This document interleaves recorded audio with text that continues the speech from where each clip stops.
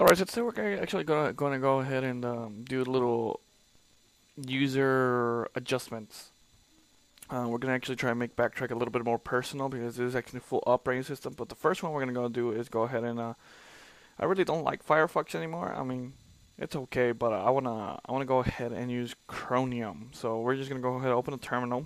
I'm gonna simply type apt-get install. I can never get this right. Oh, here you go.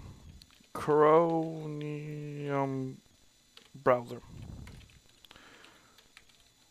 It seems to be more stable than the other than the regular Google Chrome. So we're gonna go ahead and do that, and it shouldn't take too much to install it. But anyway, yeah, we're gonna try and go ahead and make it personal, and I should be able to because I plan on using this as a full-blown operating system to do daily tasks on the internet and typing papers and whatnot. I mean, and especially I like the fact that it's very light and very resourceful, and it's not just an operating system; it's more than that. So anyway, so we got the Google Chrome browser installed.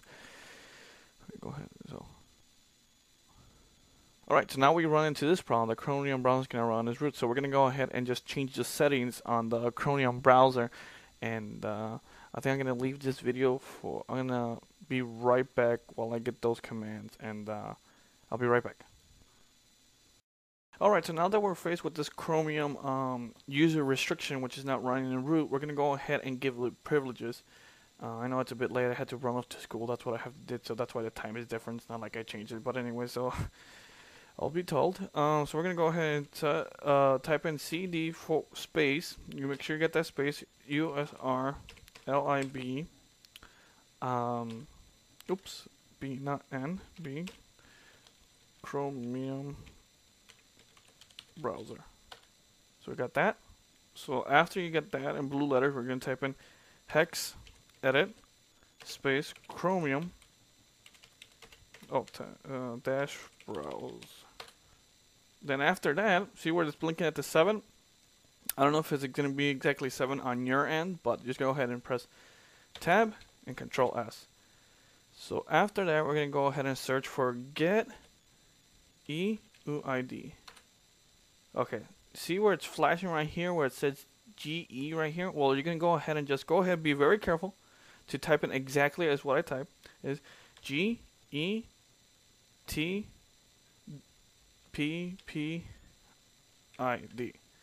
And after that, let me make sure because I'm not sure. So we're going to go ahead and press control X. And we're going to go ahead and say yes.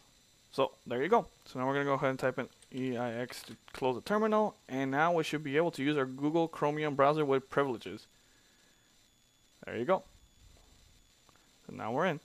And hopefully you found this somewhat helpful. And I did not do it alone. I mean, I did get help from various sources. I just didn't find a video on YouTube. And I think it will be a neat idea to bring it to you guys.